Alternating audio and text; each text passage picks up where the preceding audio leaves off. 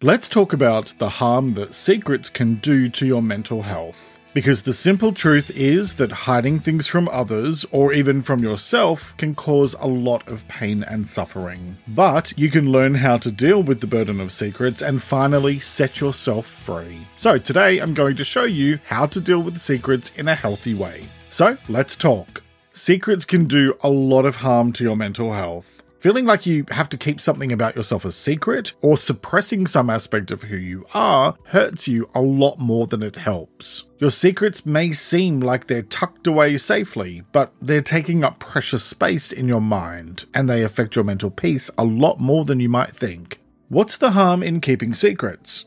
In simple terms, a secret is anything you're actively keeping under wraps. It might be something small, like pretending you love your friend's cooking when you really don't. Or something bigger and more personal. But here's the catch. Even the little secrets add up. And before you know it, your secrets can start weighing on your mind like a backpack full of rocks. Secrets tend to go hand in hand with guilt, fear, and shame. When you give yourself permission to speak your truth and finally say what needs to be said, you can begin to set yourself free from the burden of keeping secrets. I'm not talking about keeping your mouth shut when someone confides in you, because that's just doing the right thing. I'm talking about those things you hide away out of embarrassment, remorse, or fear. Letting go of your secrets is an opportunity to find true peace of mind.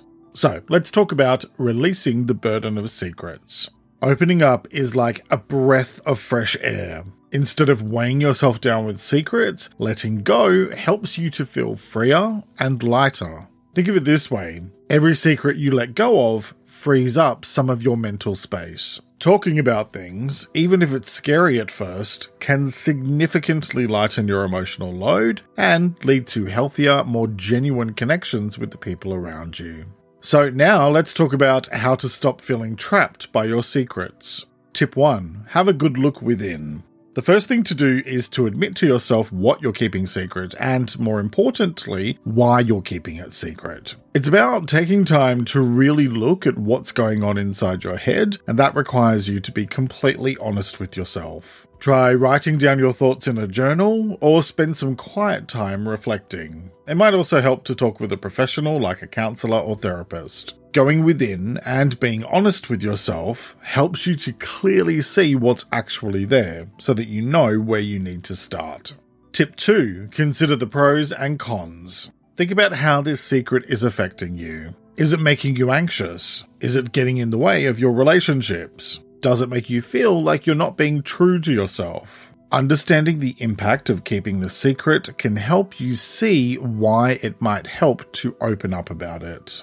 Tip 3. Plan your approach. If you decide you want to share your secret, don't feel like you have to just blurt it out. That can make it seem even scarier than it needs to be, and it can quickly make you want to run and hide. Give yourself some time to plan how you want to go about it. Think about the right time and place, and consider how you're going to say it. It's like planning a difficult conversation. Yes, it's a bit daunting, but it's much more effective when you have a plan, and it usually goes far better because you feel prepared. Tip 4. Look forward, not back. Your eyes face forward for a reason, because that's the direction you're heading in life. Constantly looking back over your shoulder at the past isn't going to do anything other than keep you stuck in the past. Focus on how much better you'll feel after sharing your secret. Imagine the relief, the weight off your shoulders, the sense of true freedom and empowerment. This can give you the push you need to actually go through with it. Tip 5. Don't rush, but don't dawdle either.